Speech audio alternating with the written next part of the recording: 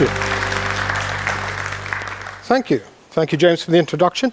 And thank you for the opportunity to talk about flourishing in the 21st century. When we consider flourishing in the 21st century, and we think of all the challenges that we're going to face as a species over the next 100 years, I think sometimes we forget about the key player in this drama, and that key player is ourselves. And we shouldn't forget that we're actually an ape, and we walked out of a forest a few million years ago, and we went on this marvelous trajectory to become what we are today. But there's a serious question here, which is, are we biologically able to deal with the amazing changes that we're about to face over the next century or so? Now, you know what those challenges are. A lot of them are in the news, so I'll just mention a few. Climate change, clearly quite dramatic. Whether it's man-made or not is really irrelevant to this discussion. We are going to have to adapt to a planet where the small part that we can inhabit changes more rapidly than it's ever done before. We're going to have to work out a better way of achieving an equitable share of food distribution across the planet to avoid poverty. We have to do the same with water. And all this is going on while our population is increasing from 7.5 billion to 9 billion. And yet the odd thing about this is the standard of living is going up as we're managing to improve the environment that people are living in. And further, healthcare is getting better. And my clock has disappeared from the screen. Just so they know. So healthcare is getting better. So this 9 billion, particularly in the West, is actually an aging population. And with that comes all kinds of other problems. We have problems with medical treatment of an aging population. We're going to see more obesity. We're going to see more diabetes. We're going to see more cancer. We're going to see more degenerative diseases like Alzheimer's. These are all things we have to deal with. And these are called non-communicable diseases, which is good. We don't pass them on from one to another. But there's another bunch of diseases out there which are even more interesting, and they're called the infectious diseases. And these come from pathogens like viruses and bacteria. So let's take bacteria. One of the worrying things is that the bacteria that we've been able to control over the last decades using numerous very good antibiotics are becoming resistant. Now, why are they becoming resistant to our medicines? What is it that the bacteria know that we don't?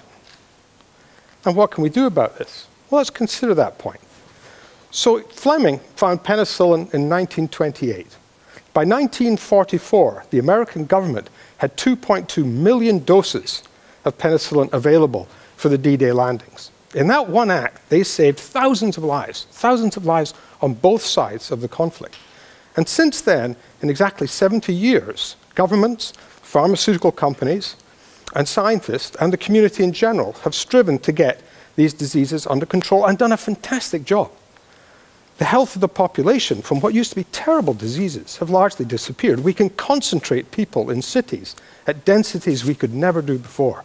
They're predicting that Lagos, by 2050, will have a population of approximately 40 million people. This is an extraordinary achievement. And yet these bacteria now are becoming resistant. So why is that? How is this happening? Well, the answer is evolution, and the answer is Darwinian evolution. Because in that 70 years, with a bacteria that reproduces about once every 30 minutes, those bacteria have gone through 2 million generations. In the Western world, we have gone through maybe 3 or 4 as human beings. So whereas the bacteria has had the opportunity to adapt itself quite rapidly to these antibiotics and to select subpopulations which are resistant, we haven't. Our evolution is much slower because our generation time is much slower. So by Darwinian principles, is there anything biologically we can do to adapt ourselves to what's going to be a very dynamic and interesting century? So let's stop and think about Darwinian evolution just for a moment. Now, there's something wrong with Darwinian evolution. It's not that his theory's wrong. It's not that it doesn't work. It's been a terribly powerful synthesis that's allowed us to establish a bedrock for modern biology. And indeed, the concepts permeate our society. We kind of think in a Darwinian way. The problem with Darwin's evolution is it's unbelievably depressing. And this is because it's got no point. It's not going anywhere. It could go forwards, it could go backwards. Who knows what it's going to do? It's amoral, I beg your pardon. It has no function whatsoever. So what do we do with that concept? there's no reason, for example, a priori, why it should benefit any species. There's no reason why we, as mankind, should survive any more than anything else. In fact, if you look at the fossil record, what you'll see is that large animals tend to go extinct.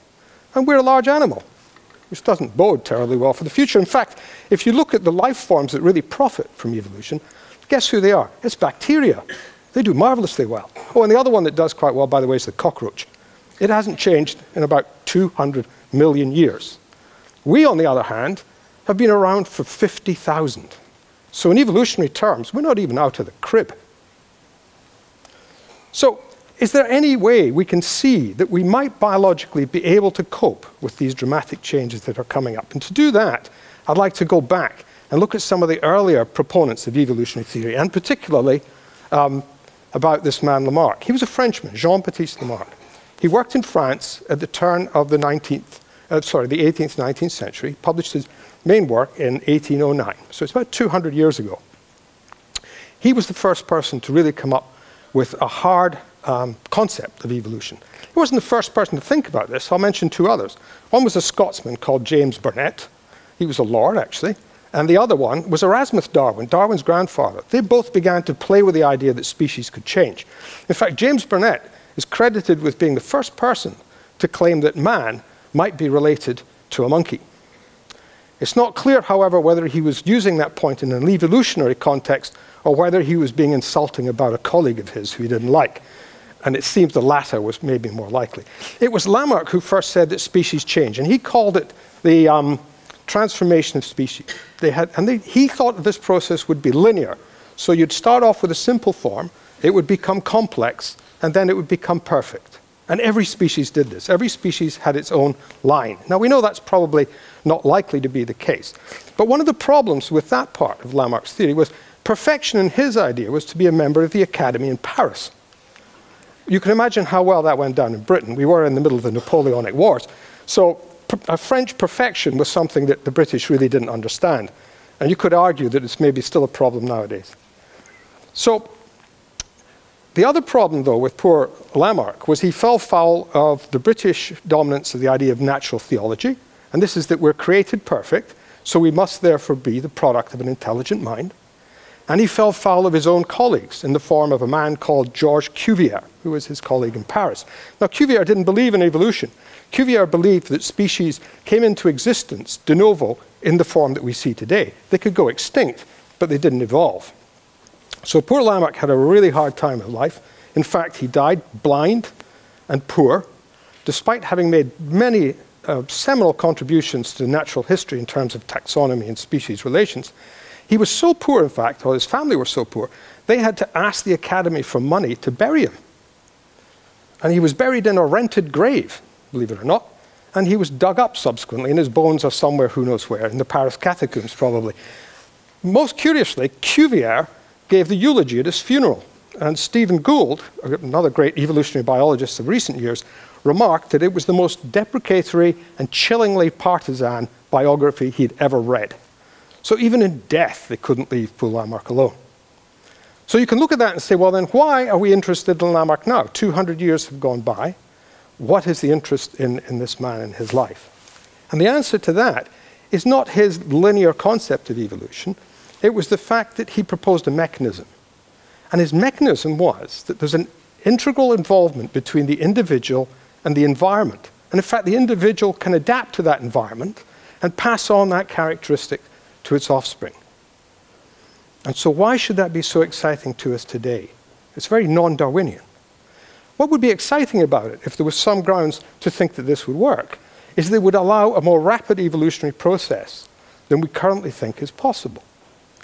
But what we've found recently, through the study of epigenetics and human development, is this does happen in a form, not quite the way Lamarck had it in mind, but close enough for us to be able to think again about Lamarck's theories. So it turns out that when you're developing as an embryo, you read your mother's condition.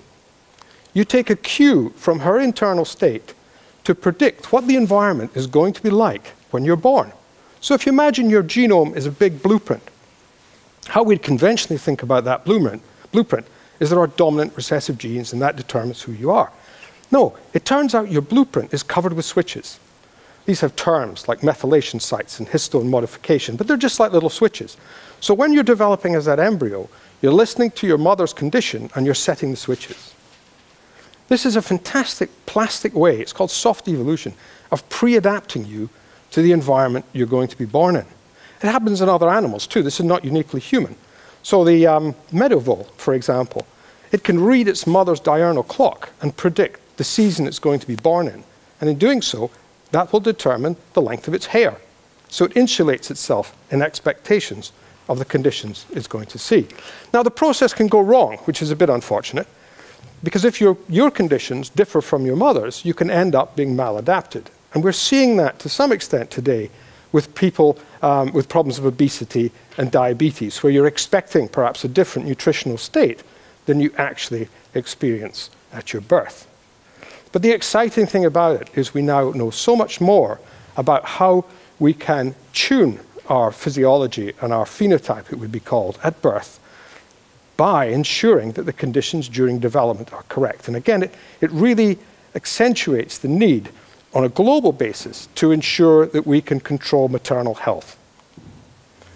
What's the other exciting thing about it? Well, the exciting thing, perhaps the most exciting thing when we think about flourishing in the 21st century, is an academic working on this subject here in Southampton can publish a paper. That paper goes into the internet. It becomes globally available, provided, of course, we keep control of our governments, who always seem to want to turn things off. But it becomes globally available.